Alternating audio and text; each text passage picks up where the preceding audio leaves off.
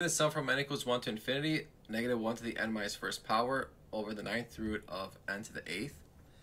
We want to see if this series converges absolutely, conditionally, or diverges. So we're going to start off with absolutely.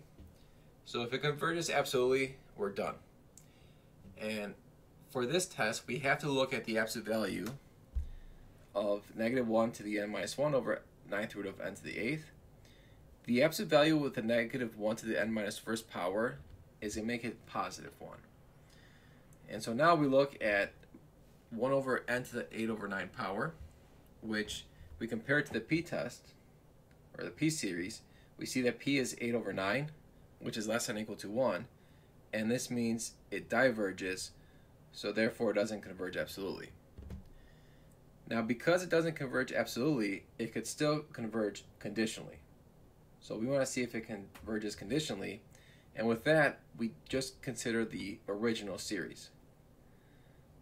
So we notice that the limit as n approaches infinity of 1 over the ninth root of n to the eighth goes to 0. 1 over the ninth root of n to the eighth is decreasing because the numerator is always 1, so that doesn't change, but the denominator is always increasing.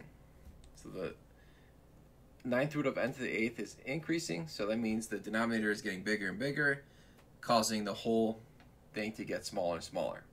So this is decreasing, and because those conditions are met, the series converges due to the alternating series test, and therefore it converges conditionally.